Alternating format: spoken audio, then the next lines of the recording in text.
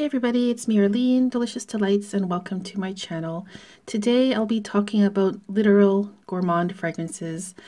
Gourmand fragrances are my most favorite type of perfume. I honestly enjoy smelling like actual food. So there are gourmands that kind of are gourmand-ish, where it does have some foodie notes in it, but it's mixed in with other things, of course. The ones I'll be talking about today are perfumes that actually smell like that particular food or type of cuisine. And yeah, it's not a perfume type that everyone loves, but for me, I honestly absolutely love smelling like a walking dessert or a bakery or whatever, cake or muffins or something like that. So I have 11 fragrances here that I'll be talking about. They do range in price, but they won't be in any specific order, but I will leave my top 3 favorite literal gourmand fragrances to the very end of this video. So let's begin here first with Jo Malone Nectarine Blossom and Honey Cologne. This is my only Jo Malone perfume, and I do enjoy this so much because when I wear this in the summer, it reminds me of very ripe and juicy nectarines and peaches, and it's just a delicious like fruit salad. But I've been wearing this in the winter time lately, and to me it now smells like a nectarine and peach cobbler, where there is a warmness that comes out when I wear this. And it's quite thick and heavy and syrupy, and it's just a delicious dessert smelling cobbler that I haven't had a cobbler in a very long time. I don't think I've ever seen it in the Netherlands where I live, unfortunately, but when I lived in Canada, I went to this buffet place a lot where they had like different types of cobblers, and one of them was like a peach cobbler, and this scent reminds me of it. And I would just put some ice cream on top of this cobbler, and it's just the most delicious dessert ever. So that's the first one, Jo Malone Nectarine Blossom and Honey Cologne. This is my most favorite Jo Malone perfume. This is Mango Skin from the House of Wilhelm Parfumerie. I just adore this so much. It's another fruity scent, of course, focusing on mango. And to me, in the opening, it reminds me of dried Philippine mango, which, I don't know, I love mango. It's one of my most favorite fruits fruits to eat, and I love the smell of mango as well. So as this fragrance dries, it does have this more desserty type of scent to it. It reminds me of mango pudding, of anything mango really, mango cake or anything. Just mango desserts in general, and also of course the actual juicy mango. And yeah, it's like the holy grail best mango scent in my opinion, and I absolutely adore these. This is called Jus de Peau. I do have an older bottle of this. I don't really like the new designs of the Serge Lutens bottles, but anyways, Jus de Peau translates into English as Skin Games. This to me is a very realistic bakery bread type of scent. It is quite buttery, and I have heard some people say that this smells a little bit like buttered popcorn. I do get that, but for me it reminds me even more of like a buttered bread. There's also a very nice sweetness in here, and maybe like a touch of licorice. And when I first tried this perfume, I wasn't in love with it. I was kind of weirded out by the licorice note because I didn't really associate bread notes or even bread in general with licorice flavors. But after moving to the Netherlands, I realized that there is this kind of licoricey taste sometimes in some breads that I've eaten here, and now it just totally makes sense. It's quite sweet. I think there's coconut in here as well, but all in all, it just reminds me of a delicious sweetbread bakery with a touch of licorice in the background. And it's just so mouth-watering and cozy and warm, and it reminds me of like baked bread in the oven, and it's just delicious. And this is my holy grail vanilla scent. It's called Spiritus Double Vanille, and I just have loved this for so many years, you guys. It's like literally the best vanilla perfume that I've ever tried. I do smell a vanilla extract in here, but it's like the most delicious vanilla extract scent. And also there's a touch of booze in here as well. So it just smells so luxurious. It smells expensive. It's sweet. It's smooth and silky, and like as I said, it is the best vanilla perfume, and vanilla is one of my most favorite notes. So this is Amouage Sunshine. So Amouage Sunshine was a love at first sniff for me. To me, it smells very much of sticky apricots and apricot pastry with all the glaze on top, and it's quite sugary and sweet.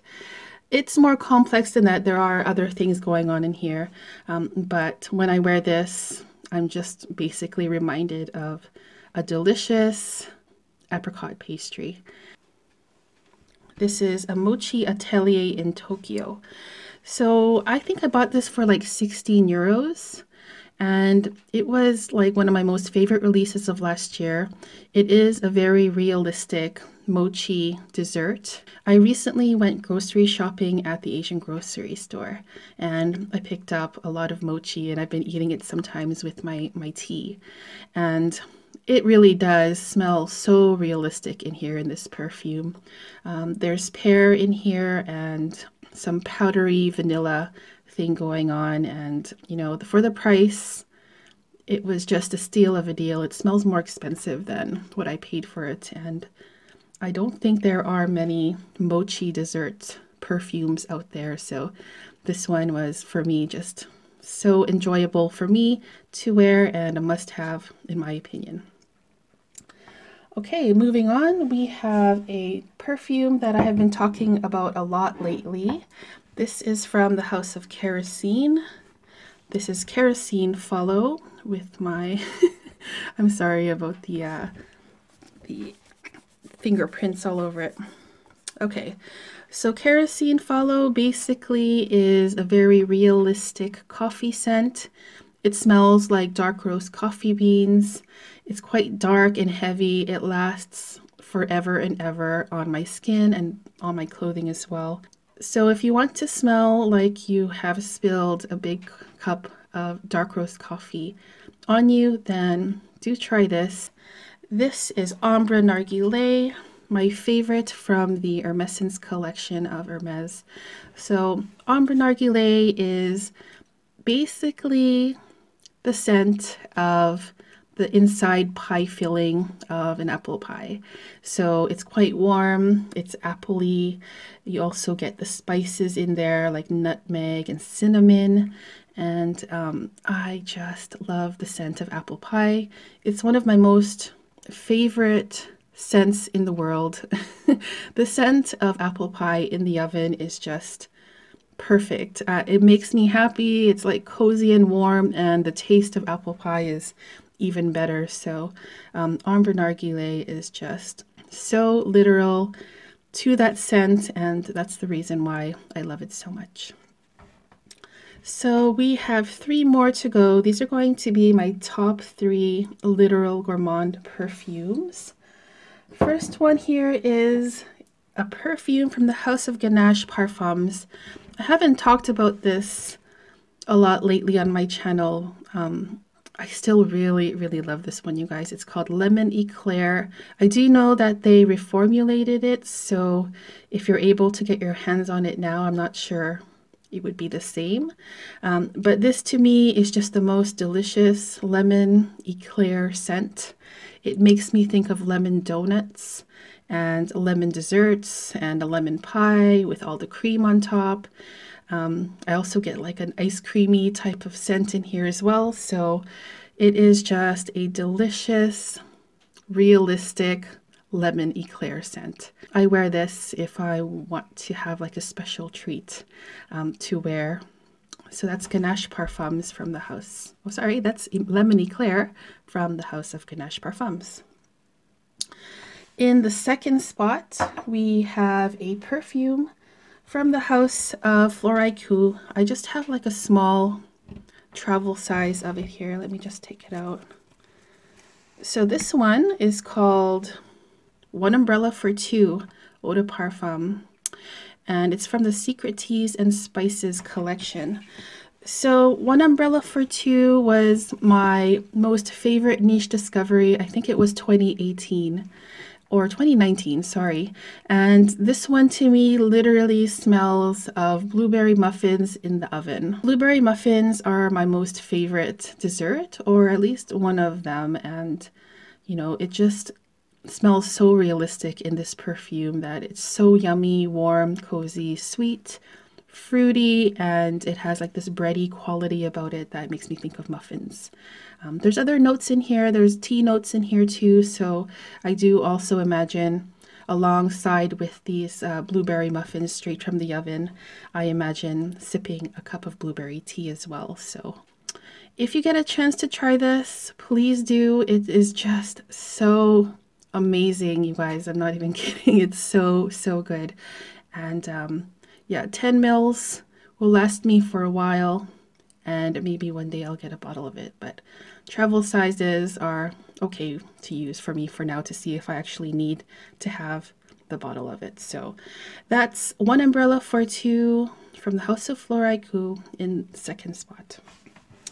Finally, we have one more perfume here. This is one that I've been talking a lot about lately on my channel.